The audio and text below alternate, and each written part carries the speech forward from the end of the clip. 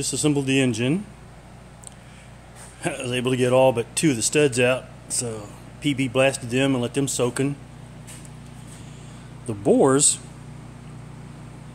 we checked them, and them suckers came out to 2.94, every one of them. So we won't be needing to bore those.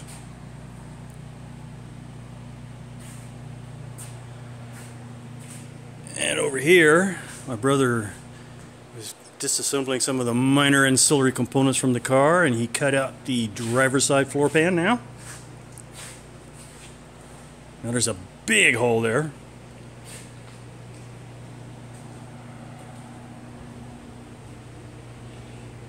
And another pleasant surprise was the bearing in the the crank.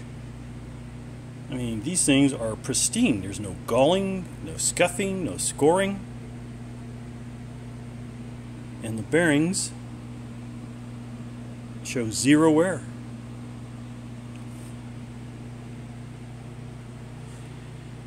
Thrust washers, we had 7 thousandths of end play on the crank, so those should be good.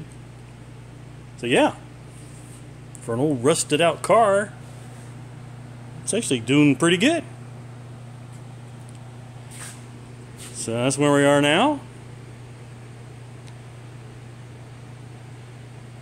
We'll talk to you later. Bye.